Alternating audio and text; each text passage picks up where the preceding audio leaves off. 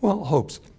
You know, I started in the early days thinking, maybe the internet someday will get big. Maybe the internet will become reliable. Maybe it will become universal. And that has happened. So in terms of hopes, I would say I have expectations that things will continue to get better in terms of technology. We will have faster, more reliable, ubiquitous internet everywhere, all the time. The copper infrastructure will be replaced by fiber optics and wireless, and things will become much better than they are now. So it's not just hopes, I really expect it to happen. In terms of fears, I think the biggest fear I have is that we're caught in a horrible arms race. That right now, we have companies trying to build secure software, secure hardware, secure products. And we have lots of groups trying to break security, figure out how to break in, figure out even the security research community is in the business of breaking in.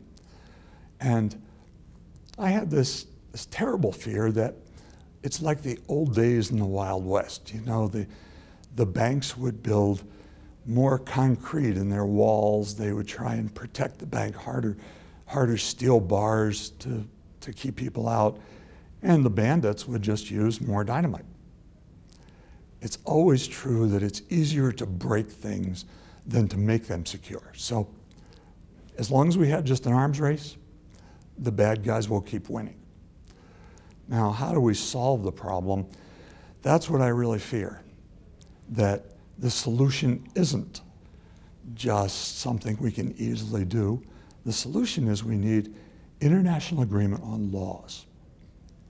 Otherwise, if some country says, well, in our country it's okay to build hardware that breaks in, software that breaks in, it's okay to launch attacks, then the bad guys just go to that country, manufacture things. They sneak them into other countries through the black market. I mean, I hate to say it, but there is a lot of ways you can sneak this stuff in. And we'll just be caught in this continual arms race of we built more security. Oh, now people broke that security. We have to build more security. So that's my fear, that until we can get to the laws and international agreements, we're doomed. And I don't see that agreement on the horizon.